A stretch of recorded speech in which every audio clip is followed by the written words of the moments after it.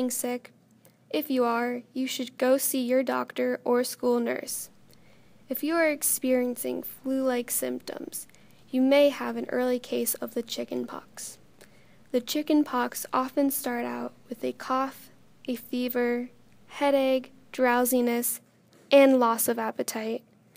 These symptoms are followed by red, crusty, blistery spots all over the body.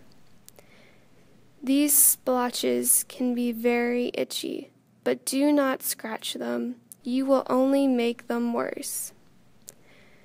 The chicken pox can be very contagious.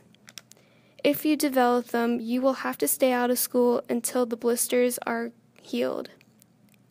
Usually, they appear first on the stomach and then the face.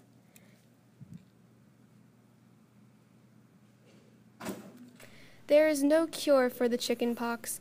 However, you can help the healing process and soothe the itch by applying ointment.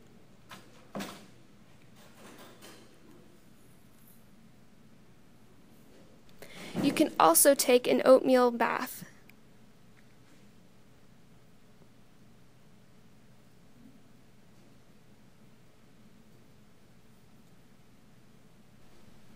The chicken pox can be painful.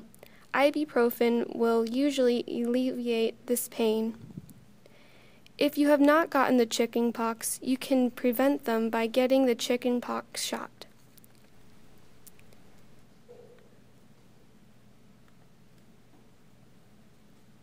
Most people recover from the chicken pox without further complications. However, the virus will remain in the body. If the virus becomes active again, you may develop the shingles.